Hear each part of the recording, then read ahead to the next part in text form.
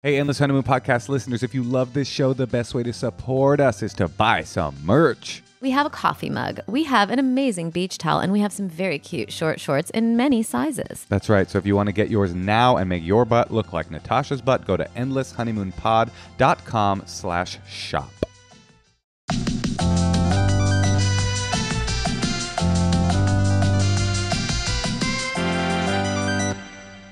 Welcome to the Endless Honeymoon Podcast. I am Moshe Kasher. And my name is Natasha Kasher. Whoa, you changed your name? No, that doesn't sound very good. I was so furious when you refused to change your name.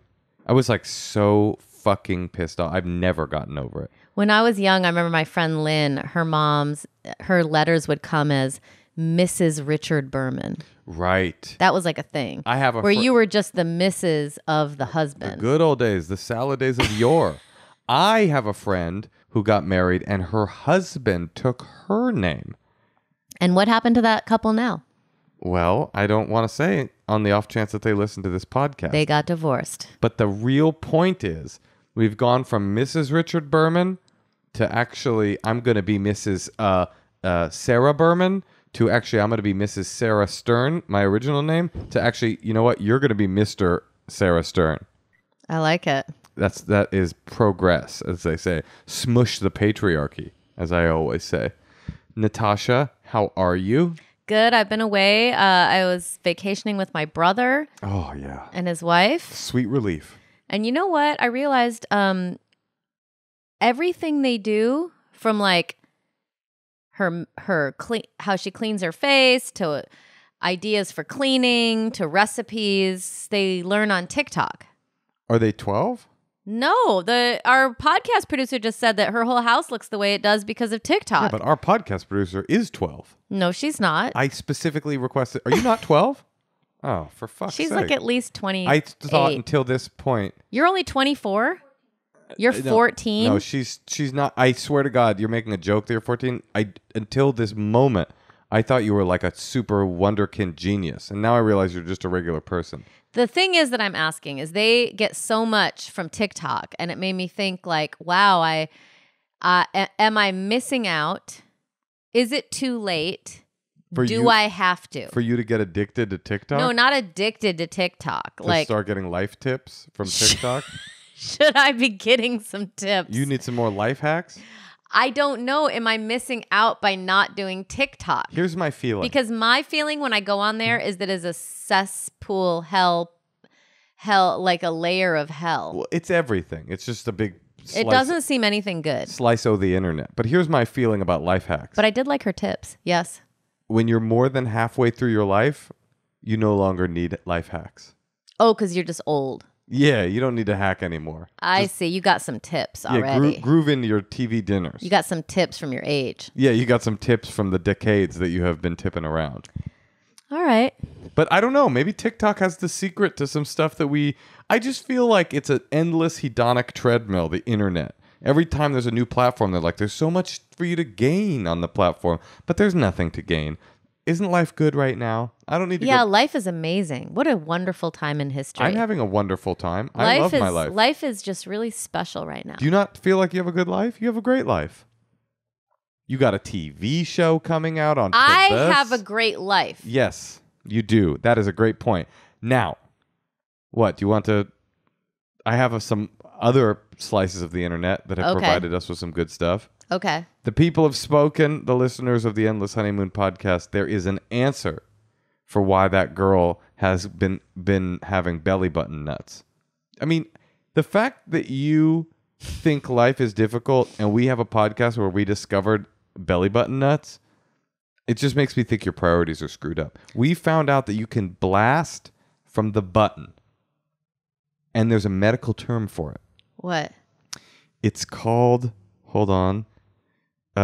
It's all over the internet. It's on Reddit. It's on Quora, which is Reddit for old people. Oh my God, I love Quora. Do you like Quora? No. Actually, my skincare regimen comes from Quora. But this is one of the topics of conversation here on Quora is, why is it that when I touch the insides of my belly button, I get a weird, uncomfortable feeling in my privates?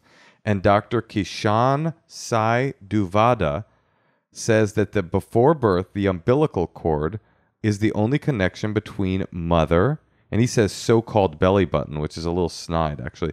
The so-called belly button is the only connection between mother and baby for its food, blood supply, excretion, etc. The umbilicus is connected to your bladder before birth, which is called the urachus. It becomes vestigial after birth. The tissue helps in forming the bladder walls in adults, feeding directly into the prostate. This is also known as the G-spot area in females. There is a great amount of nervous intervention to this area, which indirectly connects to the umbilicus and makes your weird sensation when you tickle or put a finger in your belly button. Well. Then... But here's the thing, honey. I have that too.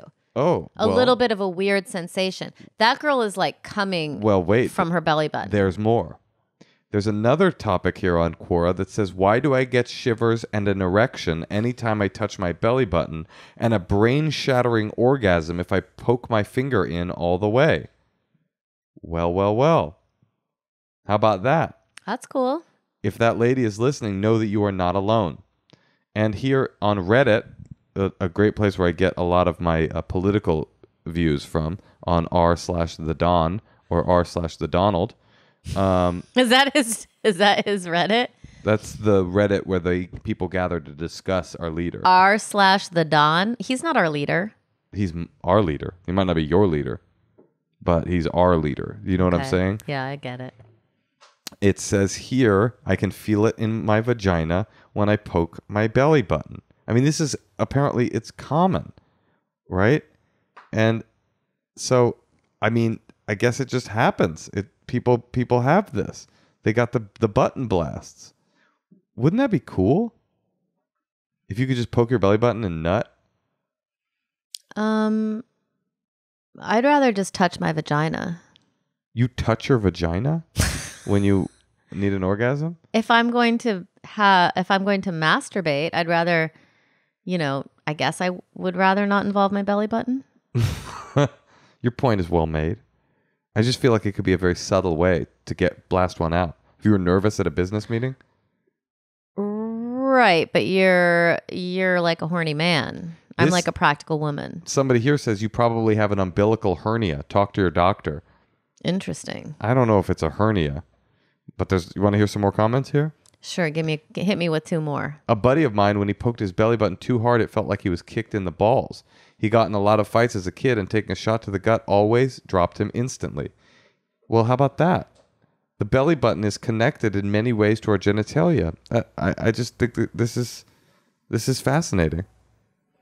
Well, I'm very impressed. Yeah. And was that something that was on our secrets? Yeah, that was one of our secrets. Oh, why? Did you want to hear some more secrets? Let's hear a secret. Hey, Natasha. Hey, Moshe. This is a secret for your secrets hotline. When I was little, I loved dry pretzels, like just the chippy kind of dry pretzels. I still really like them, even though it seems that most adults hate them. But anyway, I used to have like the rounded ones, and I would chew up like a lot of them in my mouth at once, like totally eviscerate them. And I would like keep them in my mouth. But then once I had like a big enough ball of chewed up pretzel, I would spit it back out onto another round pretzel, like a topping. And then I would eat that, like eat the round pretzels with the chewed up pretzels on top and like swish it down with orange juice. Ew. And it's like the best flavor combo that I think I had as a youth ever. I was a really picky eater. So yeah, this is like pretty disgusting, but I think about it a lot when people hate on pretzels. So thanks guys. Love the podcast. Bye. She's like, I was a really picky eater. I could only eat pretzels with saliva as a topping on another pretzel. Yeah, I could only eat pretzel pate that I self-masticated. Ew. At the beginning of her secret, she said, I really like dry pretzels. And I thought to myself, there's no such thing as anything but a dry pretzel. Well, but you could have like a super flavored pretzel, maybe. Maybe that's what she meant. Okay. Well, because I actually was relating to this. Well, but Until she said she like spit it up. well, what I was gonna say was, that I was like, there are only dry pretzels, but then I realized this woman invented the wet pretzel Right. by self-chewing it and turning it into pretzel paste. I used to like those Bavarian pretzels, those big, like kind of like they were very, very dry actually. They're quite dry. And I was with her until she it took a turn. until she did the pretzel paste. Actually, the truth is, she should start marketing this product. Create the pretzel paste, and she could hand squish it into used toothpaste holders, and she could sell it on the black market. Now, if you saw our daughter doing that, what would you say? I would say that's fucking disgusting. Stop it. You'd say don't do that. Yeah, 100%. Absolutely. What would you say? Well, you're very into table manners. So sometimes, like, if she's being quiet doing something, I'll just let it happen. That goes a little bit beyond table manners. You're right. It's not just she used the crab tong when she was supposed to use the salad fork. It's that she's masticating dry pretzels, turning them into pretzel hummus, splurshing it onto a Ew. pretzel round, and then eating it again. That's fucking gross. I would probably tell her you'll never have friends if you do that. That's what you'd tell the kid. Probably that's what I would say. Not if no one ever sees it. I mean, that's just not a way. Didn't you say our daughter spit penne didn't she spit spaghetti sauce on your shirt yesterday through a penne noodle? A penne noodle. Yeah, she thought it was funny to like, it was like a spit ball that she was like, she thought it was really funny. And I don't know if you know this, but I like my clothes. And so I was very upset. I mean, I was really upset. I didn't know what to do. You weren't around. It's hard when you were up with the influencers that are your brother and sister-in-law. I gotta say though, you're so right. When there's another parent there, like today, I was putting her to bed, and she like moved her. She was like jerking around, and then she like hit her head on my lip, and it was bleeding. And I just said, "Moshe, you come put her to bed." Mm-hmm. But if you don't have anyone else to do that, then there's no one to do it with. You just got a deal. I went in tonight and I started talking to her. I said, I don't like bleeding. I know that you did that by accident. Is it on accident or by accident? I truly don't know. Dry cough. You got COVID when you were away. And she was like, yeah, I know. And I was like, I know it was an accident, but were you not really paying attention to the way you moved your body? She's like, yeah. And I was like, were you like kind of bucking around? She's like, yeah. And I go, that happens a lot when you're with mom, and it doesn't happen with the two of us. Why do you think that is? And she stopped and she thought for a second. I thought I really made a connection with her. She needed to be careful with the way she moved her body. She goes, I think maybe it's because we're related. And I was like, yeah, well, you're related to your mom as well, actually. In much the same way you're related to me. Well, it's one of those moments where you feel I was really grateful that you took over in that moment. Well, I'm always here for you. And I was definitely exaggerating how much it hurt. I mean, there was blood, but I feel like I might have made her think there was more blood than there was. Mm-hmm. You did because I was so angry. You were screaming from the other room, I'm a bloody mess. Oh no, but I said, there's nothing but blood. Daddy's gonna put you to bed. I'm bleeding. I'm a bloody mess. Oh, no, I just wanted her to know that I was bleeding. Blood puddle, 2 bunch palms. That's what you said in the other room. Why did you say it like that? And you were screaming. I am blood. Blood has become me. I wasn't doing that. Okay, you can say that to the podcast, but I know what I heard. But I do feel like it happens a lot. That she bucks you in the head? Yeah. She headbutts you a lot. And do you think it's possible she thinks you're kind of like a little bitch? Like she kind of is punking you. You know what I mean? Like prison style. All right, let's hear another secret. I'm asking a serious question. Yes, I think she might think that she's bucking me prison style. That's what I'm thinking. All right, yeah, we can do one. Hey Tosh, hey Moshe. So I have a secret. So I actually used to work for Amazon. I used to work from home. I was a customer service agent. So towards the end of my employment there, I was sick and tired of working for Amazon. It was horrible. The pay was low. Hours were terrible. I was just not happy at the job. So I found out that I could actually log into my own account on Amazon and actually be able to refund things that I have bought. So I went on a crazy shopping spree. Crazy shopping spree. But everything that I needed to get, I had just moved into a new house.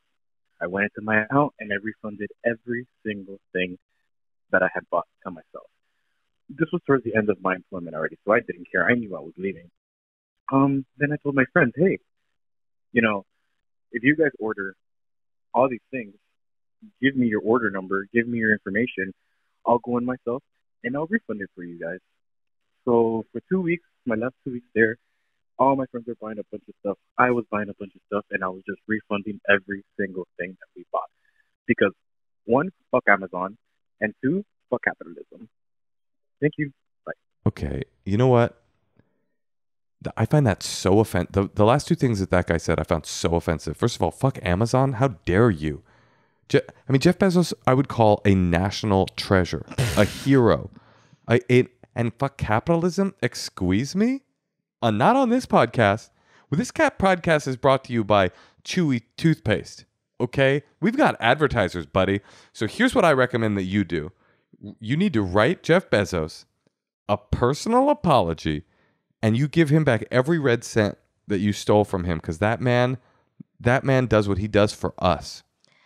This is such a hard situation because clearly Jeff Bezos is evil. Clearly he takes advantage of his workers. He could be paying them more. So in a way, you're like, oh, and he's making this huge mess here on Earth, and now he like wants to go to Mars or whatever. You know, these guys are like a joke.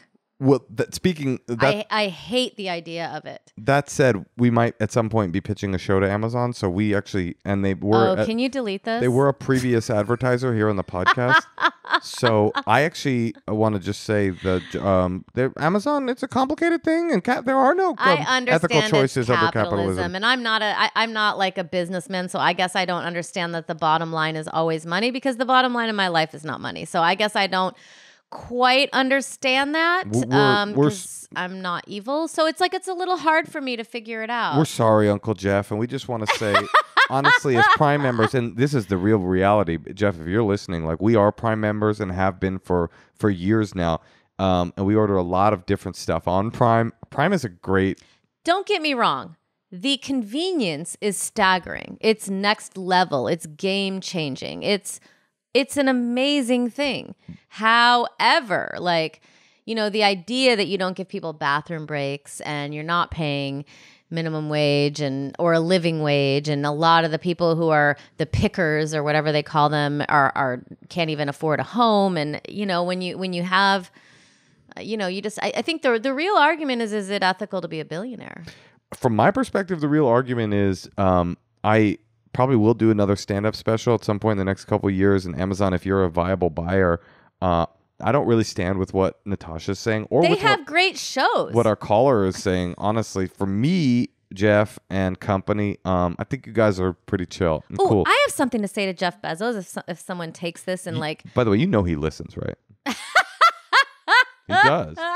Here's what all these billionaires have to do. It's so obvious. Okay. You take a big ass chunk of your money and you dedicate it to something that you like call your name. Like Jeff Bezos brings basketball to whatever he's passionate about. Bezos ball. To every public school in America, he's going to fund this thing. And then every gymnasium is called the Bezos Gymnasium. He's and doing then these that. People, you don't think he's doing that? He's doing that. No. And then these people can be, or like, you know, whatever is your passion. If you want to be, you know, it could be like the, I don't know, the George Clooney school lunch program. Wait, George Clooney? Why is George Clooney I'm involved? just saying, like, any celebrity who has like so much money they don't know what to do with, they could start they could be in charge of something. Wait, Clooney is a humanitarian, isn't he? Okay, well he's the Justin Timberlake, you know, dentist for homeless program, and then he could like he could just be like, oh yeah, Justin Timberlake. He Wait. like fixed every homeless person's teeth. Wait a minute. You think that your pitches that Justin Timberlake rehabilitate his image with the public by doing I'm dentistry just saying, for the homeless? anyone who has like more than $100 million, but particularly the billionaires, You're like, be in charge of something specific big and just three. take care of it. The big three evil capitalist overlords: Jeff Bezos, George Clooney, and Justin Timberlake. That was like a bad example. I Great was just, example. I was just thinking of like, I always thought this with celebrities, but now that there's so many billionaires and capitalist billionaires, they could just like, I'm saying they could eradicate a problem and put their name on it. They could eradicate a problem like cavities with the homeless or basketball. Who's that guy? Lack of access to basketball. Who's that guy who made the car that you love that's like driving an iPhone? What's that guy's name who wants to go to Mars so bad? Elon Musk? That guy. Yeah. He should have like, the Elon Musk shelter for... They do all of this. You know that, right? They all do No, but this. they could make it more of a public thing. What they really should do and is... just eradicate something. What they really should do is band together. And here's my idea. And you might think this a little radical. But I'm going to say go beyond helping the homeless with their root canals. Take it all the way to eradicating homelessness altogether. Like, you're making a good point. I honestly don't understand why Silicon Valley billionaires don't all band together and literally stop tent cities. Stop unhoused tent cities in What's America. What's that guy's name again? Elon Musk. The Elon Musk Stop tent city tenement village. In what is it called? The on-ramp. Stop on-ramp cities in all of America. So wait, are you quick question. On-ramp tent cities. Do you work in advertising? Because your copy is unbelievable. It rolls off the tongue. I'm just saying. The Elon Musk Stop Tent Cities on-ramps program in America today. But how cool would it be if you were like, you know what? I'm just going to give $2 billion towards this. And you know what? I took care of it. Musk. I got rid of it. Musk. And they can have all that because they want glory. Musk. Isn't their bottom line money and glory? Jeff, Musk, Tim Cook, if you're listening. The Tim Cook theater program Here we go. For all underprivileged youth. Without cavities. You honestly, this is like an episode of Mad Men. I can't believe I'm seeing you riff like this. Dude, I'm just saying, I just thought of this. It's brilliant. It does need to be smoothed out a little, but it's brilliant. People could like get the glory is all I'm saying. I think you're right. Well, Tosh, I have to get back to the Holocaust documentary I was watching. So maybe we'll cut it there. Okay. I'll see you on TikTok, I guess. Yeah, I know. Someone has my name. Hey, we were on TikTok actually. Wait, my TikTok is taken. If anyone knows if I started a TikTok, who is at Natasha Leggero? Someone took your TikTok? Yes, and I can't be the real Natasha Leggero, so. Why? Is that just too corny for you? I mean, I'm just not interested. How about Da Real? That would be cool. Da REEL. If you'd like to be on the podcast, you can email us at endlesshoneymoonpod@gmail.com. Or give us a call at 213-222-8608. Leave a deep, dark secret. Tell us some advice that you want. Whatever you want. Find us on Instagram. Apple.co/endlesshoneymoon is where you can find us, or wherever you get your podcasts. And we're on YouTube. Subscribe. Do it indeed. Goodbye. Oh, and Natasha, before I go. Yeah? Love ya. I love you too.